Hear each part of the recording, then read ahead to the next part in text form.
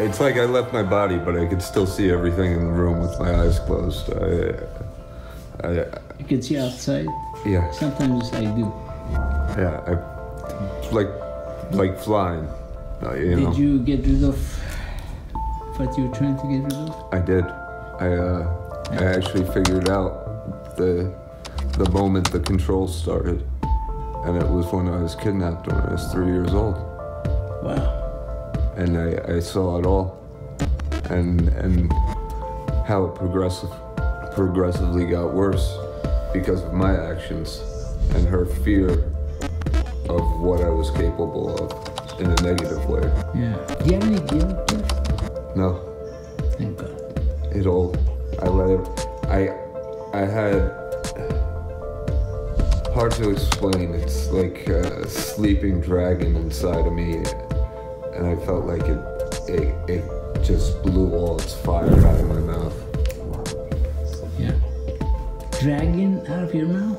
Yeah. You mean like monster, like dragons, really? I felt like there's something, all the shit that was inside me, all the anger and the bad person I had become, felt like that left my body. You're not a bad person, but...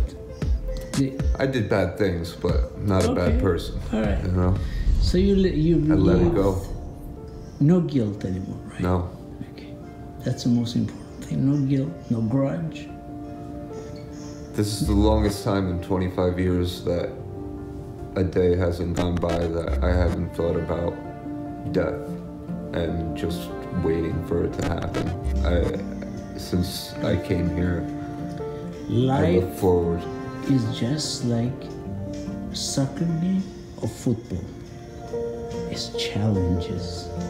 Why is it that, let's say, soccer, the 12 here, 12 on the other side, 24 very intelligent, talented people running after one ball. Come on, let's give him a few more balls. What are you fighting over one ball? Right? Yeah. The whole idea is challenge. Yeah. It's the life. So there's not enough challenge. So they're okay, we play football, soccer. Challenge. Absolutely.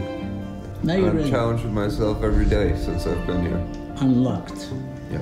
And you get rid of the addiction to being an addict. Exactly. Addiction of the addiction. Yes. Okay. Yeah. Unlocked. Unlocked. That was the only way I could describe it after my first treatment. My brain unlocked, and everything that had been just stuffed down so deep and so far, it's just all out. Now you got your freedom. Nights. I feel free. You're free. Nights. You have your life in your hand, and you're free to do what you want to do. It's your choice. Yeah.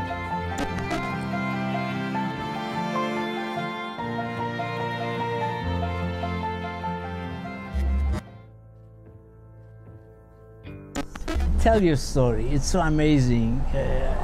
So, 15 years old, I started doing heroin. It's been a 25-year journey for me to get here.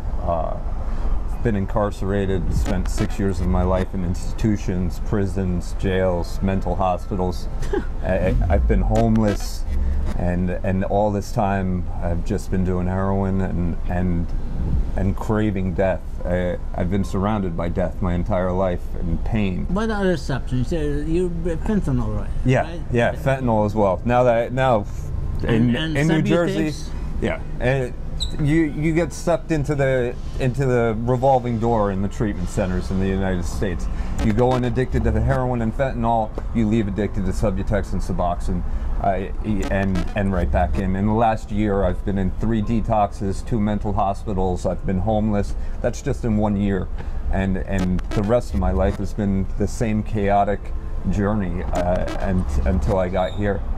The first day I arrived here, I was skeptical. I was scared. I had researched Ibogaine for 8 years, and I couldn't believe that there could be a solution to the problem that I had.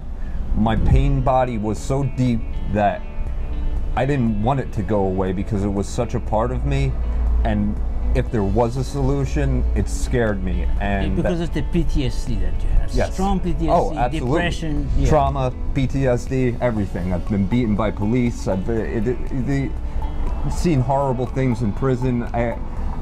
That no one should, but all that needed to happen for me to get to the place where I am right now. And when I arrived here a week ago, I was scared. I was dead inside. I had no life in my eyes. I had no life in my soul. And I woke up the next day after my first treatment and physical withdrawal was gone. And it was the first day that I hadn't thought about death in 25 years. It was a complete change. Spiritually, mentally, physically, my body started to realign in the Trinity that I needed to truly be happy and look to my future instead of living in the pain of my past. My second treatment, I wept, I grieved, I looked into my soul and relived everything that I needed to see, and Get rid of. Yeah. Get rid of this. And I'm able to let it go and move forward. If my journey here can allow me to help one other person know that there is a solution to opiate addiction or drug addiction in general, Suboxone Methadone Subutex, anything. This is it. There is nothing.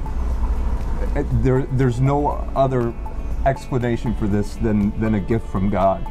I wouldn't trade this for anything. I have the rest of my life ahead of me, and for someone who I've attempted suicide multiple times, and that's the point I was at before I got here. I was ready to end my life, and the universe allowed me to end up here, and I couldn't be more grateful.